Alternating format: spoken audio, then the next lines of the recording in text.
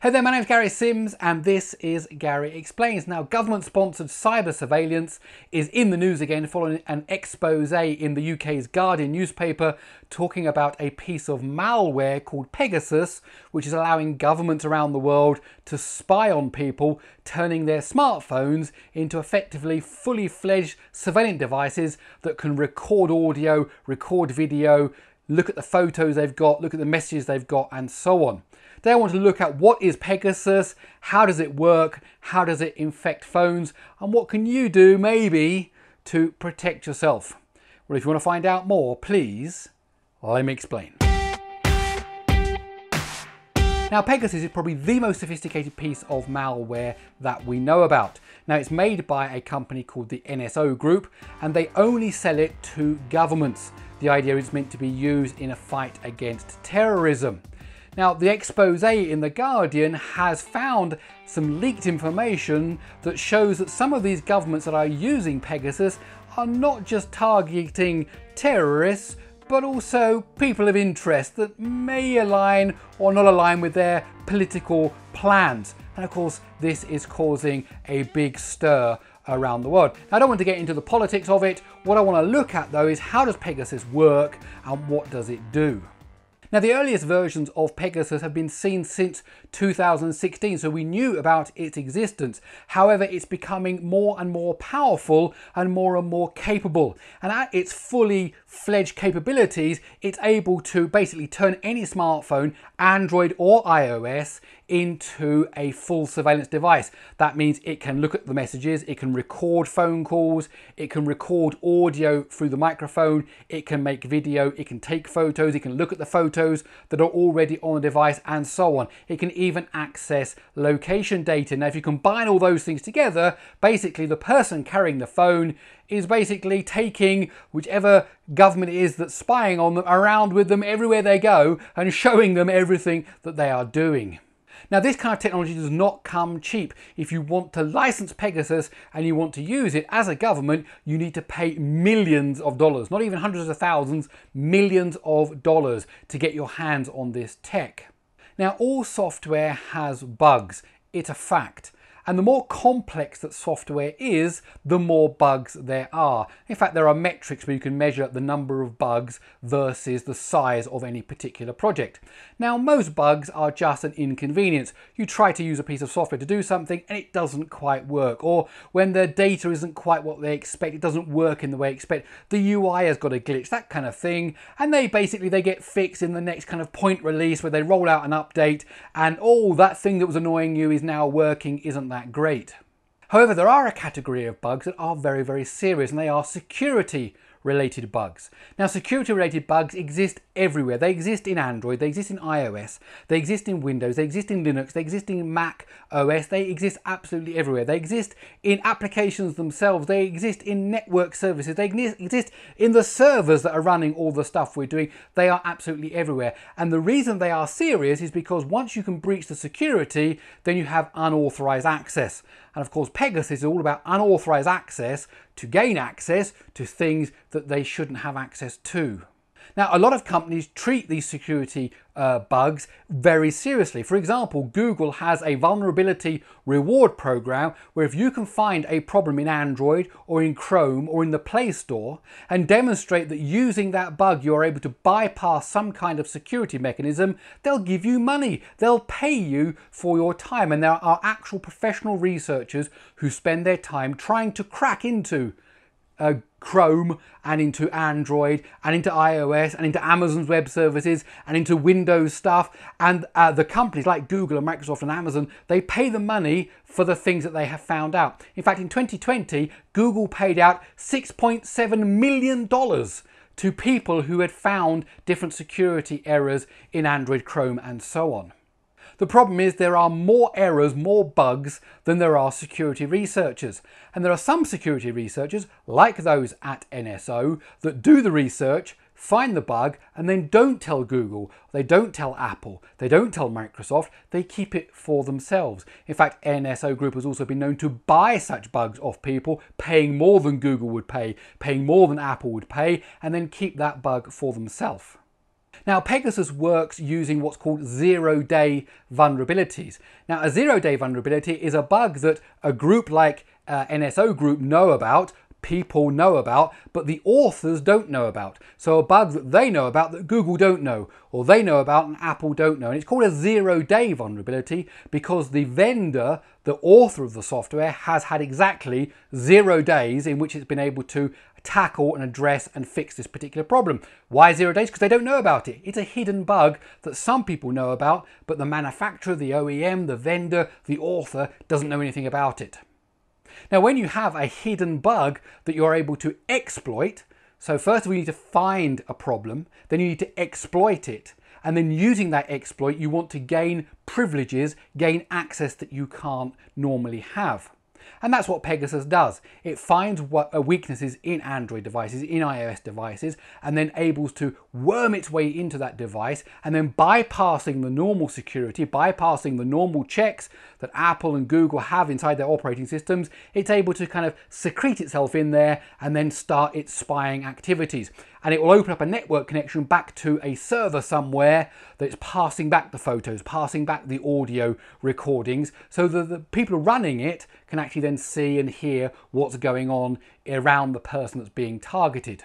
I just want to underline again that I'm not looking at the politics of this, I'm not looking at the ethics of it or the morals of it, I'm just looking at the technology. Now, for Pegasus to get onto a device, it needs what's known as an attack vector. There has to be a way in which the attack can be launched to target that device. Now, the most obvious method for starting the attack is via a link.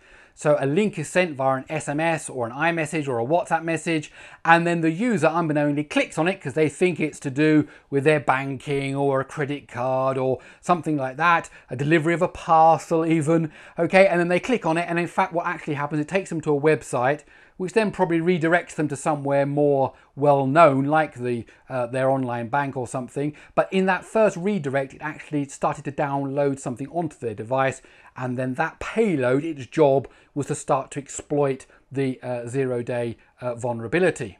Unfortunately, there are some examples of what they call Zeroclick exploits, where they're actually able to target a device without the user doing anything, without even clicking on something. Back in 2019, there were some errors on FaceTime on the iPhone that allowed Pegasus to install itself just by initiating a call towards that device. Apple then did fix those errors, but there was a period, as far as I understand, for about 3 months where Pegasus was able to install itself on devices, and then the user had no idea. They didn't even click on a suspicious link. It just happened. And of course, that's why we have this kind of cat and mouse game between Apple and Google and so on, and then the people like the NSO Group who are trying to find these exploits and these vulnerabilities, and they're always trying to do one better than the other. Now let's look quickly at how you might be able to protect yourself against malware like Pegasus. However, I will say to you from the beginning, if you are being targeted by a government agency that has in its hands tools like Pegasus or other tools that exist, then there's pretty much little chance you've got of protecting yourself. That's just a fact. It might sound scary, but that's actually how it is.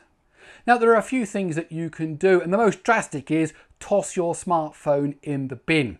If you are involved in any kind of activity that could be targeted by a regime or a government that you are somehow talking against or doing something against, then you need to toss your smartphone away, because if by doing that you've taken away that level of access. Now, they may have other tools at their hands, you know, old-fashioned feet on the streets and cameras and so on, but in terms of your smartphone, it's absolutely not a way forward.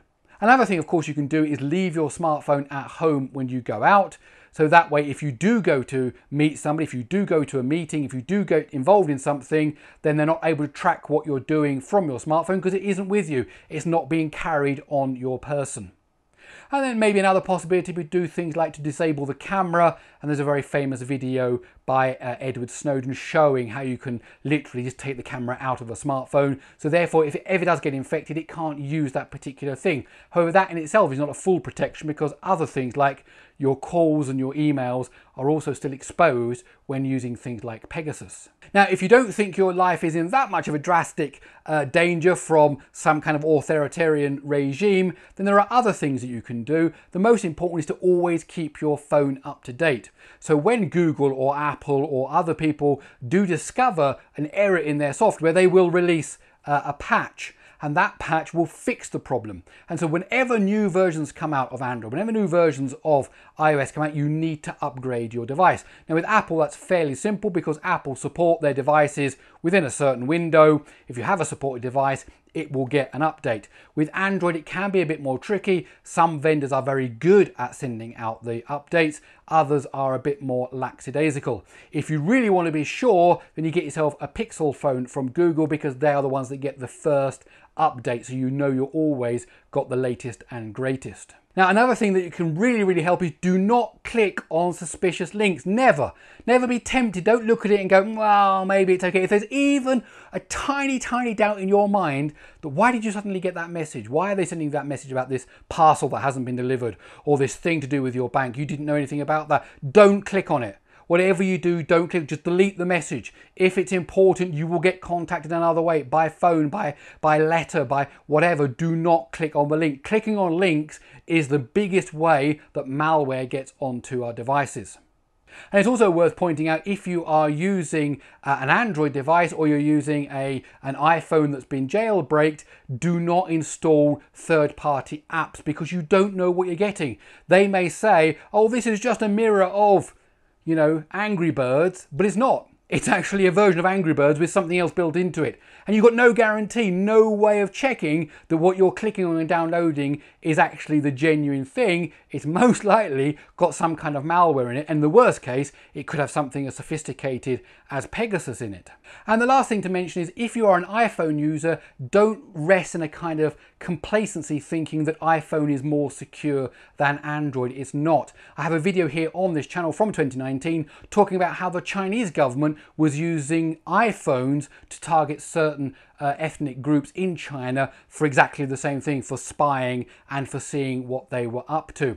Now, I've got a written article that goes with this, and in that article I actually look at the number of bugs, critical bugs that are in iOS, that are in Android, and compare the two of them. And while Apple does do a better job in certain areas, it's certainly not like, you know, 0 versus 1,000. I mean, we're talking that both devices have had and always will have serious vulnerabilities that can bypass the most basic levels of the security, and those are being used by Pegasus for Android and for iOS to enable this spying by state-sponsored surveillance groups.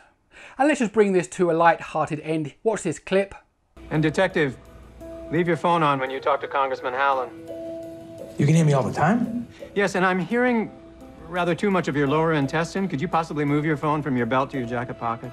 Okay, so ultimately we don't need to lose our heads. You're probably not being targeted. However, the fact that these groups are targeting normal people, business leaders, union leaders, religious leaders, and it seems to be their friends or their family, then you do need to be at least aware that maybe if there is someone in your family that is a human rights activist, a human rights lawyer, then just because you're not that person doesn't mean that the government that's looking to get to them is not going to go through you and your device. So always be aware what you're doing. Just be aware of it, so that you know if you do get a suspicious link, if you do see something funny on your phone, you can think seriously about it. Don't ignore it, but don't panic about it either.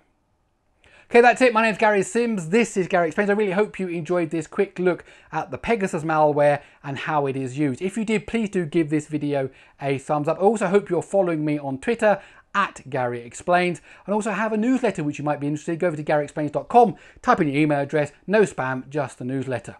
Okay, that's it. I'll see you in the next one.